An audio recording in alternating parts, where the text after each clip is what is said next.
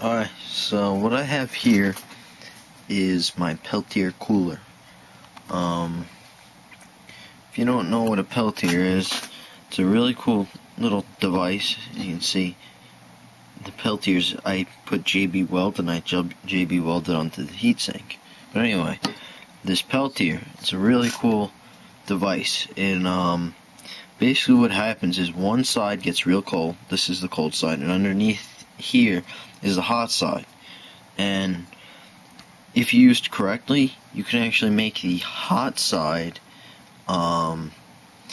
you can cool down the hot side with like a heatsink like this, and this side gets pretty much freezing cold, like 6 degrees cold. So anyway, I have two fans here. They're blowing air this way through the heatsink, which is a real boost in efficiency, and it lets me just put down the heatsink like this. So I have it connected to a nice lab power supply, and let's turn it on. Just some background info. This is a 46 watt Peltier, and these fans operate at 12 volts and draw about half an amp. So everything runs off of 12 volts, but I'm gonna probably run it at 7 because this is 7 or 8 because it's only a 3 amp power supply. Alright, so well, let's just get a I have my IR temperature gun right here. Let's see, it's 81.9 degrees. Let's see, surface temperature on the table is around 71. Okay, so it's pretty hot right now. I imagine it's just drawing the heat because I was running it before. Alright, so let's turn it on.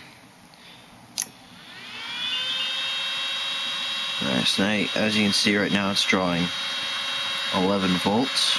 Right? It's got constant voltage, but it's kind of lacking in the current department. Alright.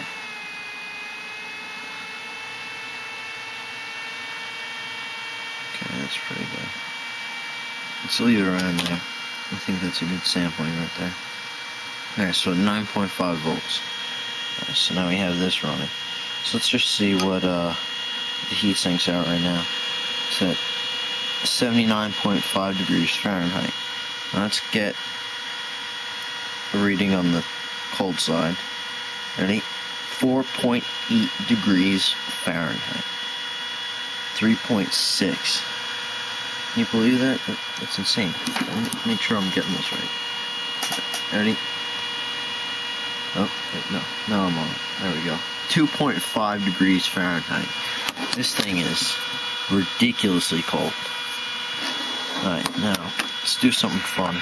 I'm going to take my little eyedropper, get some water. I'm going to show you exactly how quick this freezes water. Okay, now we got 2 drops of water right there. Okay, let's just watch.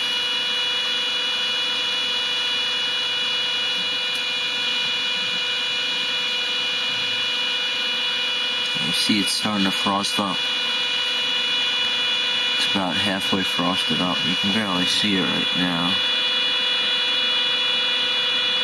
Okay, it's completely frosted, pretty much. And I'm going to take my finger and just... Look at that, that's ice right there. It's ice. It's ridiculous. My finger gets wet and now it's so cold it's sticking. Alright. So anyway, that's basically it. Real cool device. This cost me about $12.50 to make. Just need to buy the Peltier, nice heat sink, some fans. Get some thermal paste because you want to use a lot of thermal paste, and some JB Weld. Let's just get one more temperature reading. 5.9 degrees. That is ridiculous right there. 7.1, 6.8. It varies a little bit, of course. Oh, that last reading was 6.8 degrees. That's ridiculous. It's at 9 volts. Let's bump up the voltage and see what we can get out of it.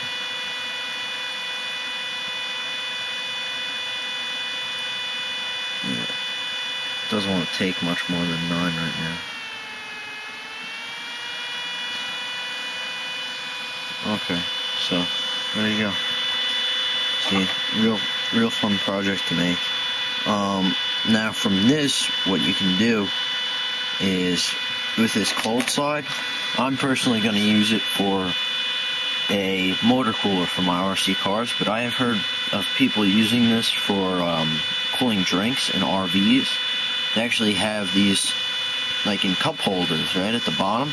They have a heat sink on the bottom with a fan, and it's a drink cooler, or you can flip it around and make it a drink warmer, or any variation of that. But you can see all the heat gets drawn to the heat sink. The heat sink is getting pretty hot.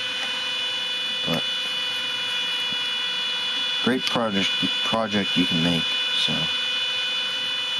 definitely would recommend it if you're needing something for a science experiment. Or 3.9. It's ridiculous. Let's see what this piece of ice is. 6.2. That's crazy.